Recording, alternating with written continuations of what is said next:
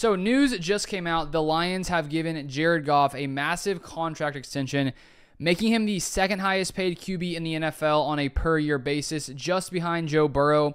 He signed a 4-year, $212 million extension with $171 million guaranteed, and that puts it at $53 million per year.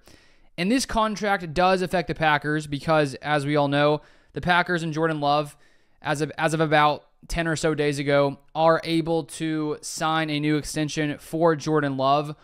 And before this deal came out, I was still thinking that Jordan Love would probably make over $50 million a year, with there being a chance that he could become the highest paid QB in the NFL. He could potentially jump Joe Burrow when it came to $55 million per year. I do think that Love has reached that upper caliber when you look at the way that he played to end last season. And so now to see Jared Goff, who had a really good year last year, led the Lions to the NFC Championship, and he gets $53 million per year.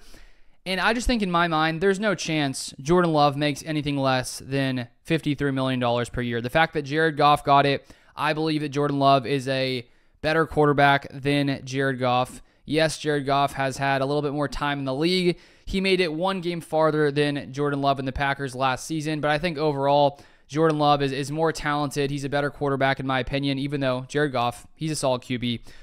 So to see Goff get $53 million per year, I would imagine Jordan Love is sitting back there at home or wherever he is, pretty happy right now that he's probably going to make at least $53 million per year.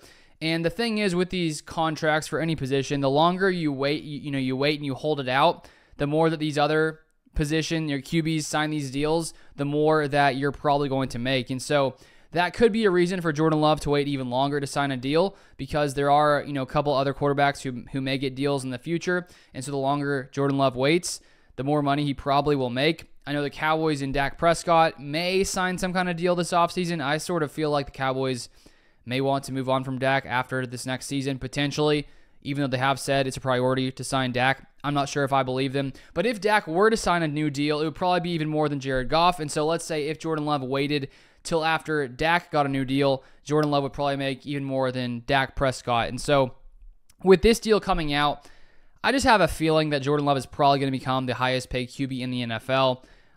Even though, you can argue, is he better than Joe Burrow? Is he not? Joe Burrow has had some more, playing time and has had more time to show things consistently than Jordan Love. But I think that for Jordan Love's camp and his agent, this is a good sign. The Packers, on the other hand, they probably could be sitting there thinking that they wish they'd gotten this done sooner. Maybe he would have made a little bit less, but I think still, regardless, even if this deal hadn't come out, Jordan Love still is going to make, close to this amount of money. And so I still don't know when this deal for Love will come out. They don't have to get it done before the season starts. I just think that there's a high chance that it happens. And one thing to watch is it going to be a 4-year deal, a 5-year deal? Jared Goff got a 4-year deal. Lots of the other quarterbacks who last year signed new deals, like Joe Burrow, Justin Herbert, Lamar Jackson, Jalen Hurts, all of them signed 5-year deals. And so Goff gets a 4-year deal. He is a little bit older. Maybe that's why they gave him a 4-year deal. Jared Goff made less guaranteed money than Burrow, who got $219. Goff got $171. Herbert got $218 million guaranteed. Lamar Jackson got $185 million guaranteed, and Jalen Hurts got $179.4 million guaranteed. So that's a question for Love. He's going to make over $50 million per year.